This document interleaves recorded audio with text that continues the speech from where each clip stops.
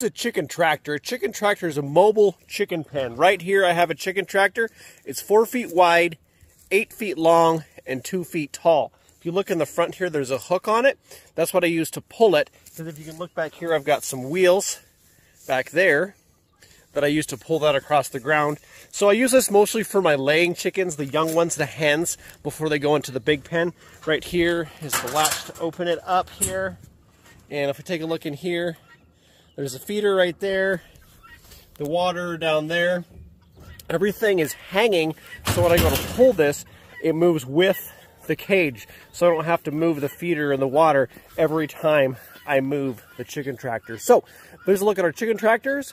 We've got several of them. We used to use a lot for the meat chickens. Now those are in pasture, and this is just for our laying hens, pullets now.